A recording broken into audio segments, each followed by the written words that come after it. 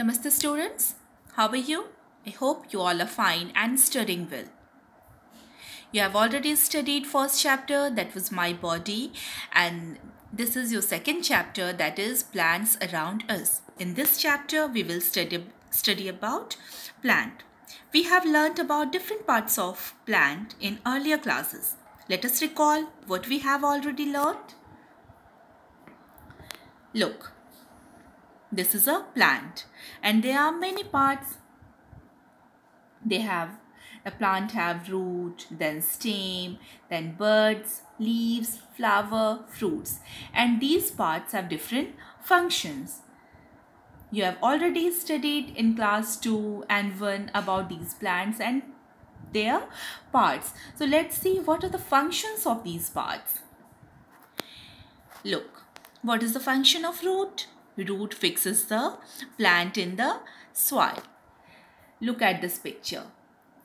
Root is the part which fixes the plant in the soil, and it has also a very important function, that is, it absorbs water from the soil. As you know students, plants are living beings and they also need water and food for their survival. Then who gave a plant food and water? Yes, the root absorb water. See, this is root hair, these are root hair, and the root hairs absorb the water from the soil and transport it to all parts of the plant. So there are two different functions of the plant, that it fixes the plant in the soil and it absorbs water from the soil. Second part is stem. After root, it is very important part. The green part of the plant is called stem. Look at this. The cursor is moving on the part. This green part is called stem, and it carries all the part of the shoot. Like on stem, look, leaves are also on the stem. Buds is also on the stem. Flowers are also on the stem. So stem carries all the part of the plant. This is the stem is very important part. Next is leaf. Leaf makes food for the plant. As I have said, that plant is also living beings and they need water and food for their survival. Without water and food, they can die. So who makes food for the plant? Yes, leaf make food for the plant. So it is called kitchen of the plant. Some leaves are green in color, some are red, some are yellow. But why leaves? Most of the leaves are green in color. Why, do you know?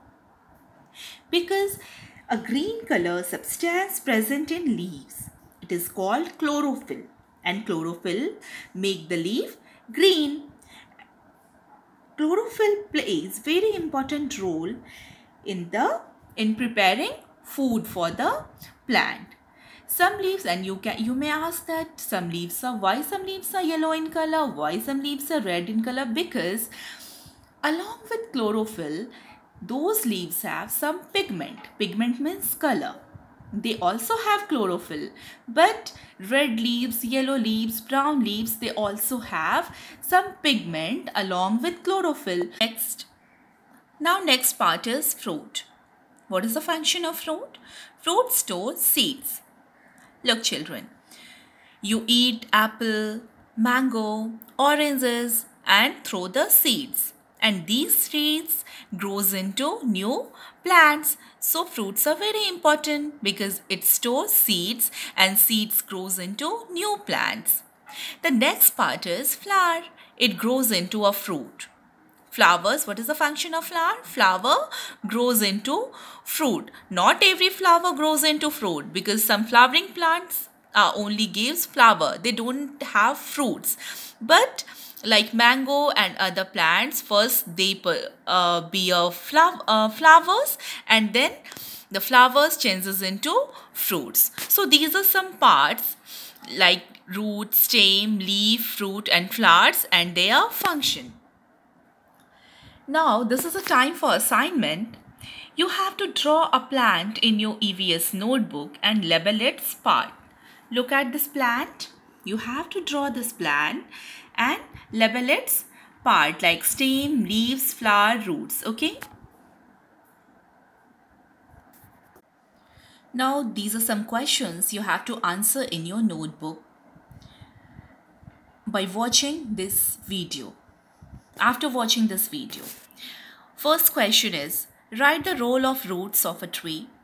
Second, state the function of a leaf and which part of the plant stores seeds. We have already discussed and it will be easy to write. All the best.